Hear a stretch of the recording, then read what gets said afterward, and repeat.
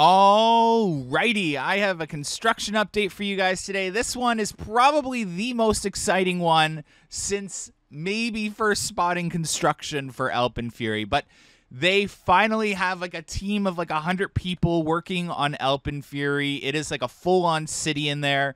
So as you see, they're dividing and conquering Alpenfury's plot of land. So over here in Extreme Skyflyer's plot of land, they are working on all those mass footings and the groups of footings and finishing them off. And over by Wonder Mountain's Guardian on the west side of Extreme Skyflyer's plot of land, closer to where the coaster will shoot out of the mountain and come down, they're removing trees and digging the caissons for the footings. So they are definitely dividing and conquering this coaster.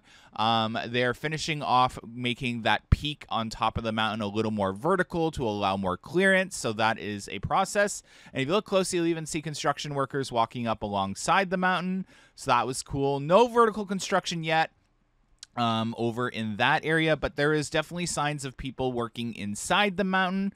So we'll have to check for you guys today for Haunt.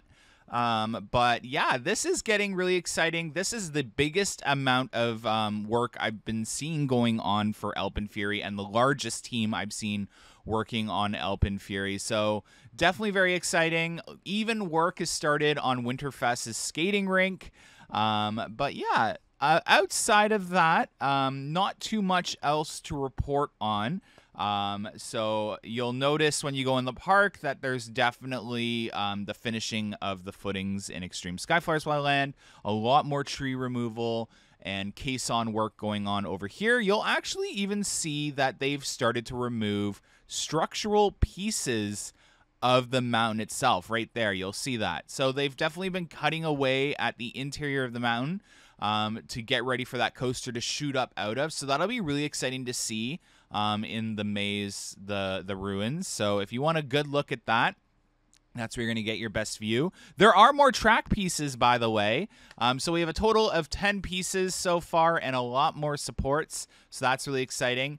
But yeah, with this this new drone footage, I've been taught how to edit drone footage. I can see a lot more now. So this is crazy. I love it. Hopefully you guys like this too. It's almost like you're there with binoculars.